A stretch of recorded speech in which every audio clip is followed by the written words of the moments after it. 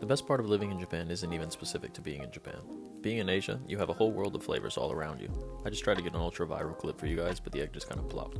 Living in Japan has opened my eyes to so many Asian flavors that I couldn't possibly get in rural America, like these soupless dandan noodles from China.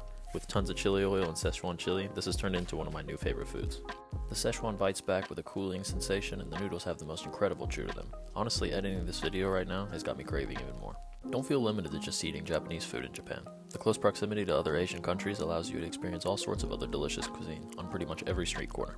It's like going to the southern United States without eating any Mexican food. You'd be insane. Someone please bring me some video.